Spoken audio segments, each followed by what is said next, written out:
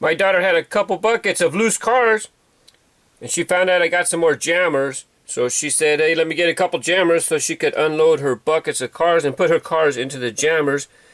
Now, they're not called jammers anymore. They're double-sided thread organizers. Let me see if I can open this up without knocking the cars out. Hey, I see Highway 35. This is some of her loose car collection. Let me see how many fall out. Hey, not too bad. So this is some of her loose car collection. See, look, the cars got dusty because she had them in the bucket. No big deal. It'll just wipe right off. But lots of brands. She used to like the PT Cruiser, or, you know, she still does when she sees them on the road. And then, but it's no longer made in real life. I don't know if any die-cast manufacturers make it anymore. Here you have the Mr. Wheeler's car, Diora. There's nice switchback, right? Beautiful. There's one side. She likes the Fantastique. I'll do a video about the Fantastique in the future sometime. Doesn't matter the brand. As you can tell, there's lots of different brands in here. She had them all in the, she had them just tossed in a bucket here. You know, they just sit there, no harm. Get dusty, but no big deal. Let me just keep this one close so I can move along. Upper right, there's a Muscle Machines PT Cruiser, nice with flames.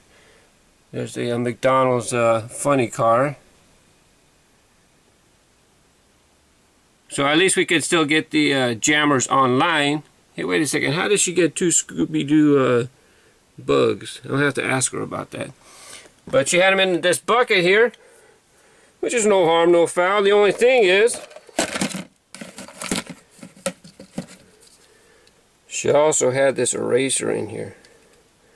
What she didn't know is you don't want to really mix rubber and plastic, excuse me, rubber and plastic parts, because rubber can have an adverse chemical reaction to plastic. I mean, this plastic here, see? Look how the window's all messed up. The eraser, the compounds in the eraser started to bond with the window, and it just melted it. Had a little chemical reaction, just melted the plastic right here. That's all messed up. This Nissan was actually, I think it was exclusive color in a Johnny Lightning 6-car display case. But yeah, that's why you don't want to mix rubber and plastic. It was probably connected right here. You can see a clean spot. But, you know, I've made the same mistake myself. That's how you learn from your mistakes. I do downhill racing parties, and I'll have special trays of these Disney racers.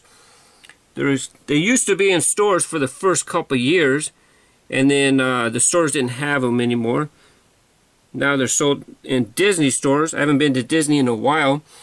But for my parties, I would have special competitions, and I would have trays with just the Disney racers, and in the bottom of the tray I would have this rubber liner that you put in the bottom of drawers, so your tools or your kitchen utensils, so they don't slide around, they just sit there.